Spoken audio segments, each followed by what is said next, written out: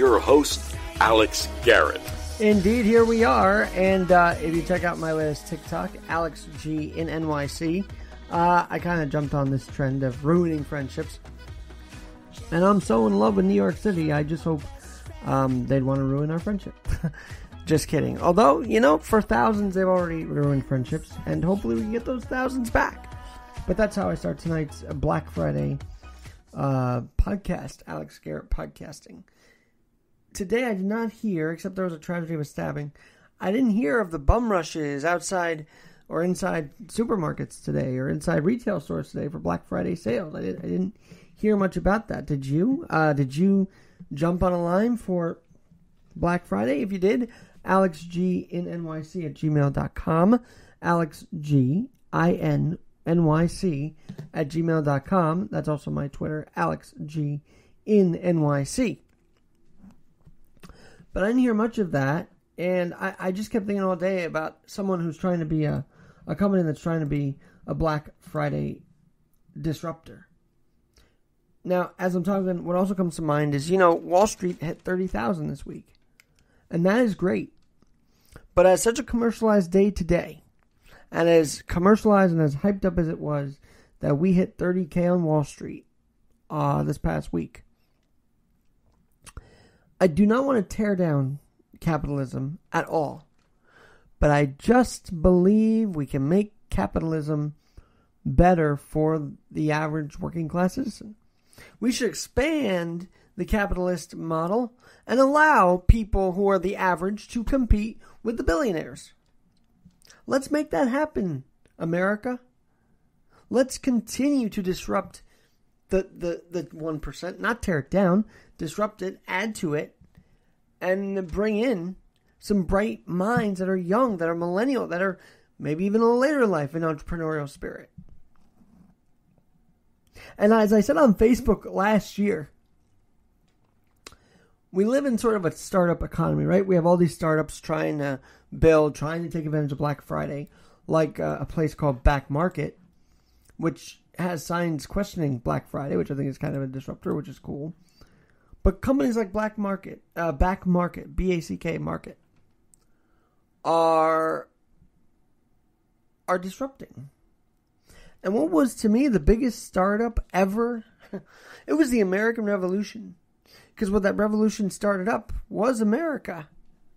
And we should be forever grateful that those entrepreneurial, those headstrong founding fathers created this startup called America. And the startups kept on running since 1776. And we look forward to keeping so. But I don't mind talking about disruptors like Back Market, who sells refurbished they call it the refurbished supermarket for technology, backmarket.com. And I just thought, wow, they're really trying to knock the competition off its feet, and I love it. I think we need more of it. Now, while this holiday has been commercialized, I mean, not so much Thanksgiving, though, yeah, Thanksgiving, if you don't pay attention, can seem commercialized. I don't think it is entirely. I love our I love Thanksgiving. I love our country. And I'm glad it's not totally commercialized. But in addition to that whole aspect of it, there is another story that brews every time of year. And it is one of sadness, depression, a dark time in the winter. While all the lights are out for Christmas, some still face that dark time. But two people I want to bring on tonight that have overcome a lot and seen the lighter days ahead. David Marion, who we've met before, and Mr. John Montag, who I remind you has had 87 surgeries, an amputee. And he kicks butt now. And they both join me for this podcast on helping people who cannot quite see the light just yet hopefully find some brightness in their lives this holiday season. So David and John, thanks for joining me today. Well, thanks, Alexander, for having me on again. Hope is an interesting thing. It's a day-by-day thing that we have to work on. We get up in the morning, we begin to get grateful for what we have rather than for what we don't have. And as a result, life takes on a new meaning. Once we begin to feel some gratitude, to wake up another beautiful day, have a chance to start the day, life isn't so much about our successes and accomplishments, but overcoming adversity. We've all had adversity in our life. It's how we deal with it. So it's a continual movement forward. Does this holiday mean something different with your journey? Does this holiday just mean something more special because of what you've gone through?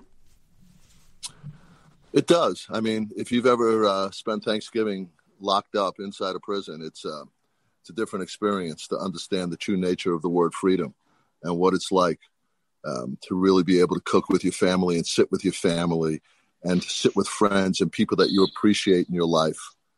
Rather than have to be with people that you chose not to be with. David, those are the circumstances of our life. And I'm bringing you on also because we do have thousands of households in America right now struggling with the fact that they have lost a loved one to COVID. But I say we have to keep people mired in belief, not grief. And I think you can help us be that. So how can people still believe, even though they're struggling with their pandemic and possibly a loss of a family member because of the virus? Well, there was a tremendous epidemic prior to the pandemic. And what we're seeing from the pandemic is a tremendous amount of fallout and carnage. And, the message of hope still resonates that we will get through this. Okay, we get through this the same way we got into it, which is one day at a time, one moment at a time. And this is just for a short time in history. And obviously we will learn the lessons attached to this later. But at the same time, it still doesn't prevent me from being grateful for the small amount of things that I have in my life today, the people attached to me. And, sometimes people just need to say help and reach out and say, I'm hurting. And people are there to help once we do offer that. I'm glad you mentioned that because I think as we hit the darker time in December, the lights and everything, but for some it's a darker time. Your message of hope is going to help people, I think. So thank you for that message today. Yeah, absolutely. You have a friend with you as well. So why don't you introduce us to your friend, John, who has a story of his own as well. I will. I met John through his dad, and we connected a few months ago. John had been through many surgeries, and eventually had half his leg amputated from the knee down. He played college ball. He's a real good athlete, and he'll tell you a little bit more about it, but, hooked on pain pills for so many years. And the fact that he's not on pain pills today is nothing short of miraculous. And you talk about a message of hope that if someone can go through this, in the darkest of times, there is a great message here that we don't give up, and we don't give up on people, that we stay with people. And John's story is one that can really resonate with those who are sitting there today wondering, my God, can I get through this? So, John, welcome in. Thanks for joining us today. And David, thank you for connecting us.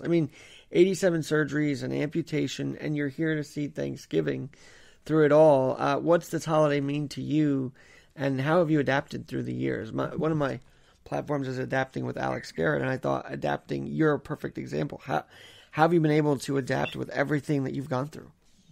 For me, it's been a pretty tough one for a long time. My mom died when I was 14. She was an alcoholic and she had jaundice, and I can't remember the specific thing, where her liver was just shutting down for a long time, about 6 or 7 years. And she wouldn't let us go all black market and get her a new liver, because she said that she had wrecked hers and didn't want to take that from a child. And so it's been really hard, because she was the one that, brought us all together. And my dad's really big into holidays, which is fantastic. And he's the best dad I've ever been around. So, that's, I guess, what it means to me, is it's just nice to be around him and, get to see what few family members I do have that are around here. John, you've been undergoing 87 surgeries.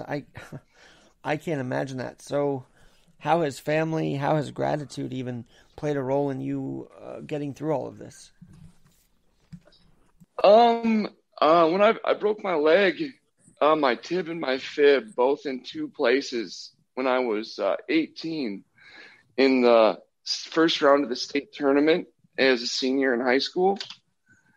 And I had a bunch of D2 baseball scholarships. I could have walked on to like the University of Minnesota. I'm from Minnesota.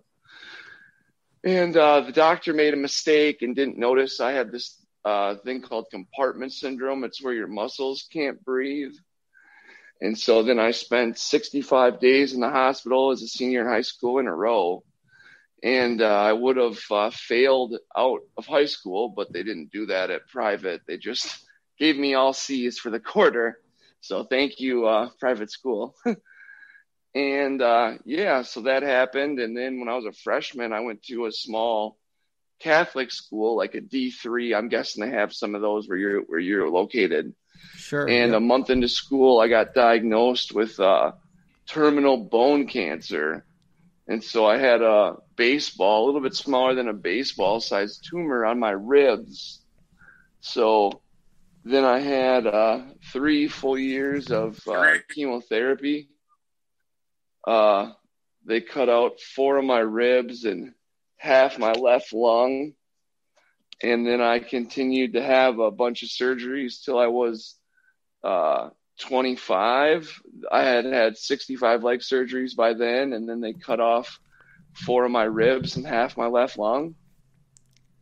So, but that's my medical stuff in a very, very small breakdown. And it just makes you, once you get over being angry and, just being so just distraught that, I didn't, I wasn't out drunk driving and, hurt my leg really bad and made it so I couldn't play any sports or, live a somewhat normal life in that degree. And you just get really mad. And so, I've still been gradually getting over that. I hadn't been, trying to tackle that demon until less than 6 months ago. Because I was just so angry, and given I would just push it to the side and not, vent about it or even tell my dad or my few, close friends about it. Cause I know that I didn't think that would make the situation any better. But, now I've just been able to let it go. And so, yeah. Well, that is great that you've been able to move along. I know you've worked with David because, as he mentioned, you were starting to get addicted to painkillers. But mainly Thanksgiving for you, this holiday, knowing that you're gradually accepting it. Do the holidays cheer you up at all? I guess is one of my questions. Because I know you said your dad's into the holidays. I mean, yes, but it's not like to a large degree. Since the majority of my family is not living in this state or the nearby ones, and so we only get together once every couple of years for like my last name's Montag, as you mentioned, a big Montag family Christmas someplace. And so, I get as much enjoyment out of these when it's just our family, when we just, go on a long weekend or just hang out as a family. John, Alex, you asked a question. You said, this is a really tough time for people dealing with any type of addiction, the holidays. It brings up a lot of triggers. It brings up a lot of emotions. And people have a really tough time. Usually when you're around family also, there's a lot of buttons that are pushed that normally aren't. And it puts them, into action, so to speak, and, not feeling comfortable in the situation. And a lot of these old feelings resurface again. So it is a really tough time for most people dealing with any type of addiction. What would your advice be for those who get uncomfortable? Like when you get uncomfortable, say, how do you backtrack and say, okay, I'm not going to fall into this. I'm just going to stay calm, so to speak. So what I do is I have my cut men, right? I call them my cut men, my spiritual advisors, my sponsors, my mental advisors, people in my corner that if I go back, I'm having a bad day, I know how to get out of that moment. I know how to process that, to understand what's going on. There might be just an obsession that I'm going through, and I know that obsession will eventually dissipate if I do what I'm supposed to do. When you're dealing with addiction, when you're dealing with any type of alcoholism, you have to be able to dispense a message on how do we dismember and dismantle the power of the obsession, right? How do we disrupt it? When those thoughts come in your mind to go get high, to go get, to go use, to go gamble, to go eat, whatever it is, there has to be a way to disrupt those thoughts. And there's a lot of processes that I use. And yeah. No, there's, whatever it is. I tell people to carry a rubber band on your wrist and keep popping that rubber band every time that thought comes in. Don't allow that thought to enter your mind. You enter that thought enters your mind. It's going to create a mental obsession. And most people with addiction have a physical allergy, which means they don't have a turn-off switch that once they start using, they can't stop. So we have to avoid that. We have David, to I've got to disrupt ask you the this. thought. Or David and John, when someone says, "Oh, cheer up, it's the holidays," how do you guys react to that? Because it sounds like what you guys are doing is undercutting this whole, not undercutting, but you're showing a different side to like, hey, people are struggling during this time, and I think it's important to reveal those struggles. But when someone does say like, hey, cheer up, or, it's the holidays or something, and you may not like that in that moment, how do you react to that? It's a tough time. When people say cheer up, it's the holidays. The holidays have a lot of different meanings to people. When you're riddled with addiction, you just want to get high through the holidays. You don't want to be around for it. And that's a lot of we're seeing a lot of these numbers that are staggering today with the amount of drinking and drugging that's going on because of the isolation and loneliness. And people are just trying to get through it. So when you're telling somebody to cheer up, it's kind of like it's a very, very difficult thing to do, right? It's a very difficult thing to ask somebody to do. Now, you have worked with John, and I know you're very proud of his progress. So tell us a bit about his progress since he started working with you on these problems, these addictions. John has come a long way in, a very short time. He's had a tough experience life, and, he's at the end of the day, I know that John has a lot of gratitude for his family and the people around him. He's in a place right now he didn't want to be, but he is. And he's doing it for a short time. He has a lot of great opportunities in front of him. But right now, what we've been doing is really working on understanding that getting high is not the solution to anything. Because, when we use, we let everyone down around us. We let all the people who really trusted in us lose the trust, lose the respect. And he's really come a long way on working on doing the next right thing. A guy that's had that many surgeries not to be on pain pills today is nothing short of miraculous. It really, John, it's a story that, I know there was a little background noise, but I wanted your thoughts on this as well. If you can unmute for a quick second, because you are, as David said, you're an overcomer, and it's very exciting to hear about that. And as someone who has been an amputee, specifically, it wasn't easy, and yet you're here today. So explain to us how you've gotten to this point. Yeah, I mean, the way I guess I got to right now is, it's a conscious decision, which is, I haven't spent a lot of time around addicts, other than my mother when I was a child, who you would never know as a 7 to 14-year-old. You just couldn't put that together. But from what I've heard from Dave, it's everybody's different. Some people can make this decision, and as long as they have a support system around them, they can say they're done, and they're done. There's no, I'm thinking about coming back. There's none of that as long as they have people around them that they can call that are available to help them, they can, it's over. And for me, I've just, even though I ended up going to college when I was, 24 or 25, and I graduated in 5 years with a business management degree with a minor in finance, I didn't really do a lot with my life.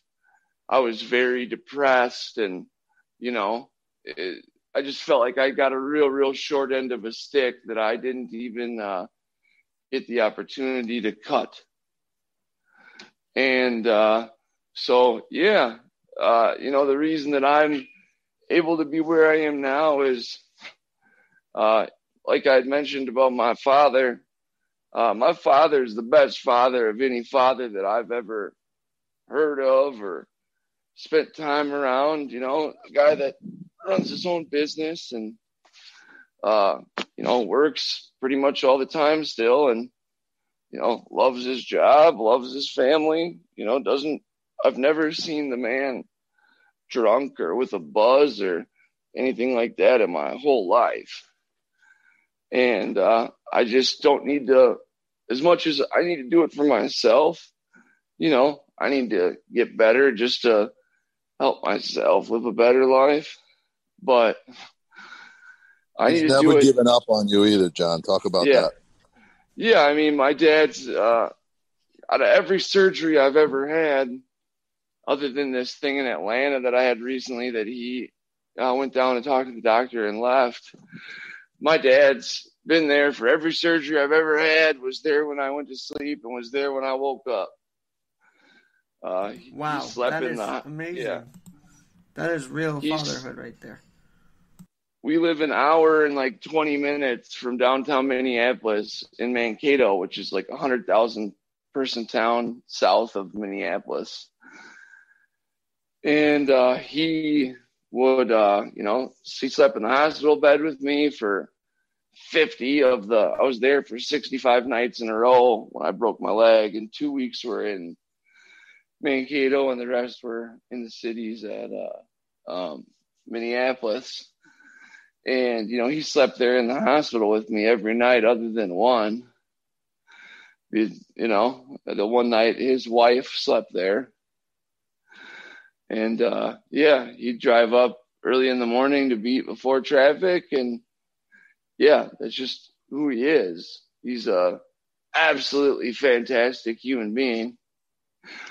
And I'm the oldest in my family. And so, that's what it was. And my brother had still drove up a couple times because it's not like he just had nothing to do, but he, that's what he felt like he needed to do for his child. And he couldn't have been more right. And guys, your story, John, your story is so fascinating, and I want to have you guys on for another, part of the series. So to come back, we're running a bit low here on time, but I want. Oh, sorry about that. No, not on you. It's just perfect the way it's going to be. So, if you guys come back on Saturday, I would love to have you back to talk more about this because your story. But for today, for the initial conversation starter for the weekend, what's your message for those who may not find joy right now? But how do you assure them that you've been there? There is joy somewhere around the corner. How can you assure people today? My message for everybody. Okay. My message for everybody would be, yes. There are times where it looks so bad that, I've contemplated suicide. I've never sat there with a gun or, poured out a bunch of pills that I might take, but I've thought about it. And, I've just never had to actually do it. I couldn't do that, put my family through it more than kill myself for me. And, people just need to come to that conclusion. They need to, spend some time, reevaluate their situation. And that's what they want to do. But you need to know that the world isn't going to be a better place without you in it. So that's what I'd tell people. Yeah, I think it's Go ahead, Alex. Are you gonna? And David, your thoughts on this and how you can assure people there are lights at the end of the tunnel? Yeah, it's just going through that tunnel. And when we go through that tunnel, I say it's, what we go through is infinitely wide yet finite in distance, right? Meaning that we have to go through this, and it's really a smelly place at times to go through, but there's a beginning, a middle, and an end. And you have to know the process where you are. And when you're in it, it stinks. It doesn't feel good, but you get to see that light at the end of the tunnel, and you're on the right path. And eventually, if you do the right thing and you do what you're supposed to do, that path will illuminate, and it becomes a lot easier to continue to live your life, because we resist a lot of the changes in our life. And I often say resistance is greater than the actual change. And as soon as we just do it and make that decision not to get high, not to do this, to be grateful today, life takes on a new meaning. I'm very thankful that you guys want to tell your story, part of it, today. Please come back. I'm hoping to talk with you Saturday, and we can really delve into this a little more. But I want you guys to enjoy your Thanksgiving and enjoy it with the families, and we will talk to you soon over the weekend. And David, thank you very much for your time. Good talking with you. David, where can we contact you? Because I know you got your book out. I know you got a website. David at theliferecoverycoach.com. The website is theliferecoverycoach.com. The book is Addiction Rescue, the No BS Guide to Recovery, written with my ex-wife, Dana Golden. David, Marion, and Dana Golden. That's an amazing story. We have another book coming out early next year, too. Well, David, thanks for always staying in touch. Awesome. And we will talk to you soon. Absolutely. I'm Alex Garrett. Indeed, stay tuned to this podcast for every episode. Alex G in NYC on Twitter, AlexG in NYC.net. Have a great Thanksgiving weekend. We'll talk to you soon.